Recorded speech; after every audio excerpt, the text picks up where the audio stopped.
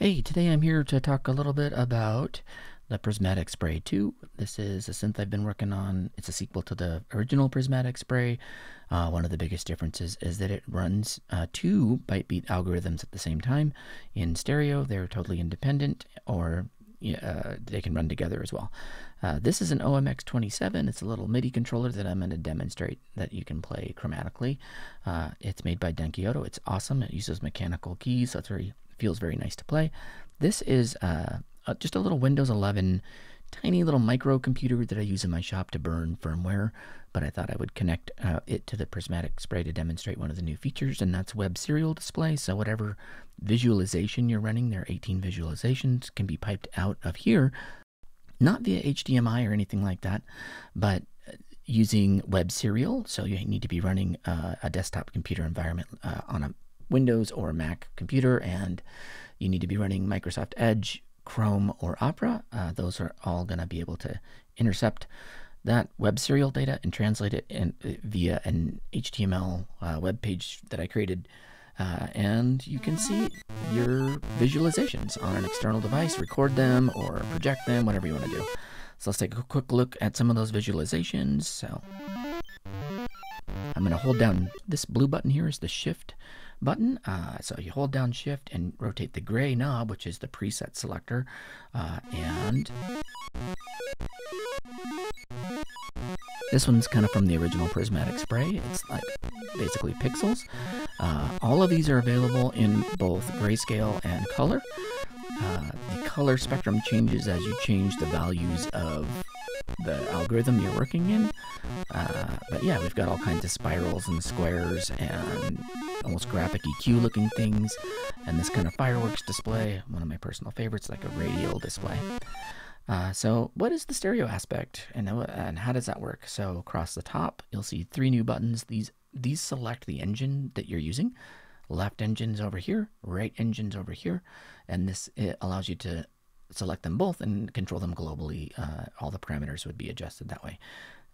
So if you press this, now we're looking at, you can see there's like a bidirectional kind of arrow indicator at the very top saying, hey, we're controlling both. Over here, now it's just the right side. Over there, now it's the left side. So let's go to both. You'll see that there's a little waveform display. Nothing's playing at the bottom, so it's just kind of scrolling through nothingness. But if I were to hold down this guy, it's going to start to generate a tiny, probably the tiniest waveform you'll ever see of what's coming out of this thing. And we'll stop. Right now they're set to play exactly the same content. So let's go in and let's select the right side and see what happens when we start changing just one side and how that sounds.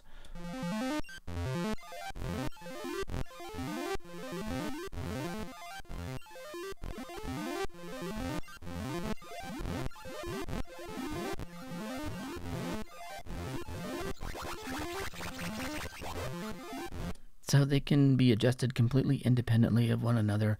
You don't even have to run the same algorithm, so we can kind of tap through and select something else.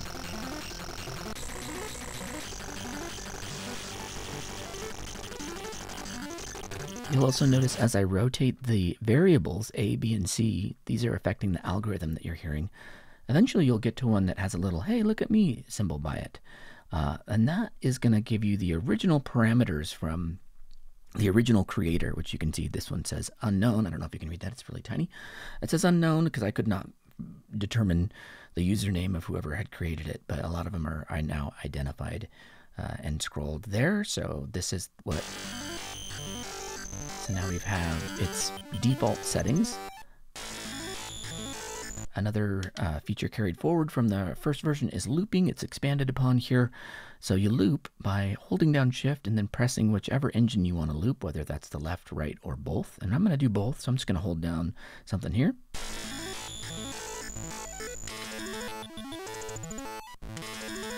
So now I've captured a loop.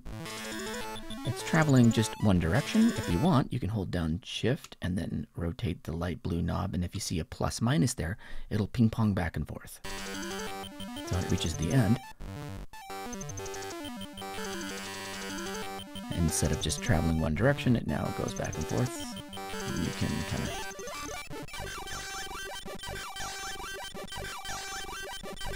So I'll drop that down a couple octaves with the keyboard here. And the loop start and end points can be adjusted by holding the shift key and then rotating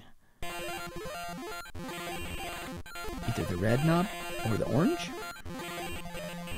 So red controls this side, orange, it's hard to say start or stop because it's just bouncing back and forth, but let's kick this back up. And we can also just drone notes. You don't need a MIDI keyboard. I'm just kind of playing around with mine here. This is the pitch knob. You can just kind of turn that on. And that's kind of the default way I always play with it, is just, let's just have this go. Over here is the filter. It is an analog filter, digitally controlled. I'm going to roll out some of those highs.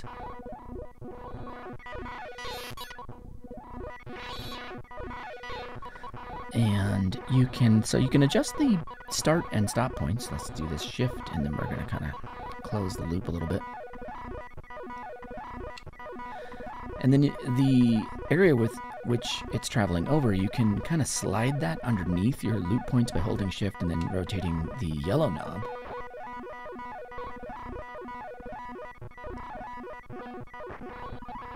So I'm kind of pushing the content underneath the loop. So if you have a particular area you're trying to focus on or you like,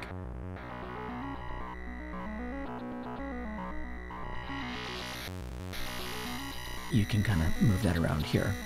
Turn off ping-ponging. And now it'll just loop in one direction. Right now it's going in the forward direction. We can make it go backwards if we want.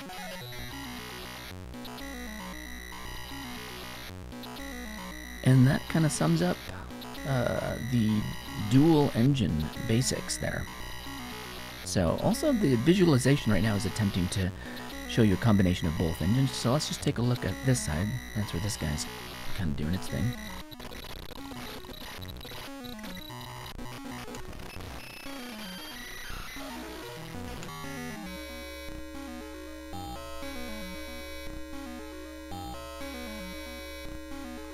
And then here's this side.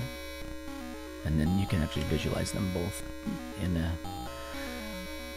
combination.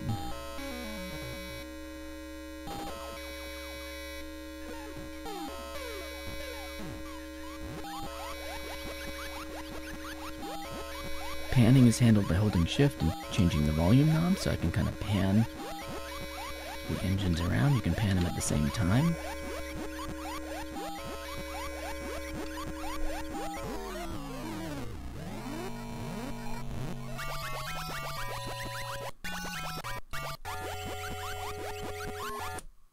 And that's the craziness.